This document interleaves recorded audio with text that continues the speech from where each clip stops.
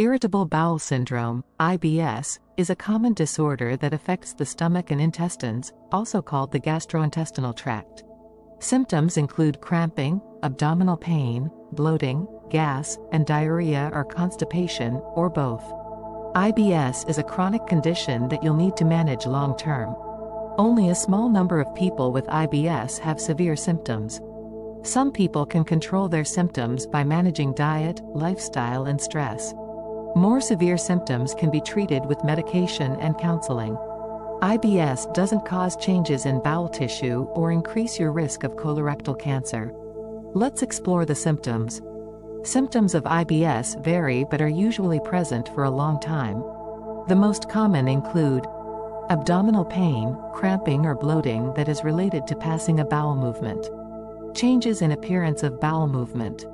Changes in how often you are having a bowel movement.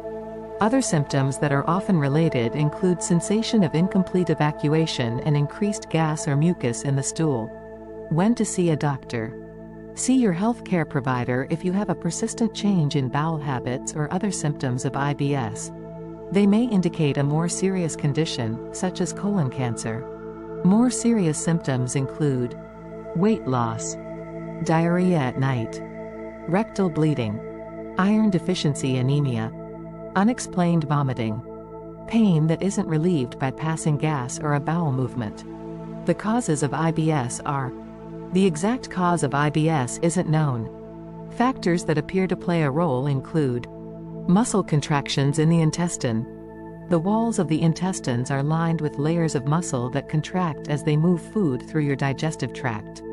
Contractions that are stronger and last longer than usual can cause gas, bloating, and diarrhea.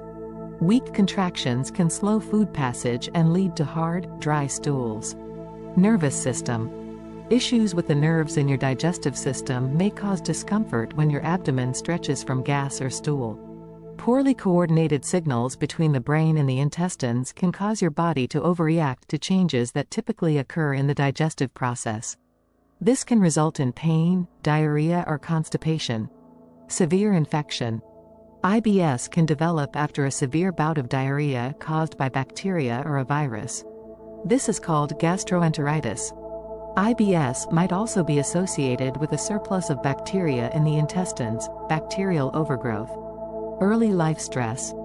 People exposed to stressful events, especially in childhood, tend to have more symptoms of IBS. Changes in gut microbes. Examples include changes in bacteria, fungi, and viruses, which typically reside in the intestines and play a key role in health. Research indicates that the microbes in people with IBS might differ from those in people who don't have IBS. Symptoms of IBS can be triggered by food. The role of food allergy or intolerance in IBS isn't fully understood. A true food allergy rarely causes IBS. But many people have worse IBS symptoms when they eat or drink certain foods or beverages. These include wheat, dairy products, citrus fruits, beans, cabbage, milk, and carbonated drinks. Stress. Most people with IBS experience worse or more frequent symptoms during periods of increased stress. But while stress may make symptoms worse, it doesn't cause them. Risk factors. Many people have occasional symptoms of IBS. But you're more likely to have the syndrome if you are young. IBS occurs more frequently in people under age 50. 2. If you are a female. In the United States, IBS is more common among women. Estrogen therapy before or after menopause also is a risk factor for IBS. 3. If you have a family history of IBS. Genes may play a role, as may shared factors in a family's environment or a combination of genes and environment. Have anxiety, depression, or other mental health issues. A history of sexual, physical, or emotional abuse also might be a risk factor. Let's find out the complications. Chronic constipation or diarrhea can cause hemorrhoids. In addition, IBS is associated with poor quality of life. Many people with moderate to severe IBS report poor quality of life. Research indicates that people with IBS miss 3 times as many days from work as do those without bowel symptoms. Mood disorders. Experiencing the symptoms of IBS can lead to depression or anxiety. Depression and anxiety also can make IBS worse. Alright everyone, that wraps up our look into IBS, its different subtypes, diagnosis, and how you can manage it. Remember, IBS is a highly individual condition. What works for one person might not work for another. If you're experiencing symptoms, talk to your doctor to get a diagnosis and discuss a personalized treatment plan. There's a lot of great information and support out there for people with IBS.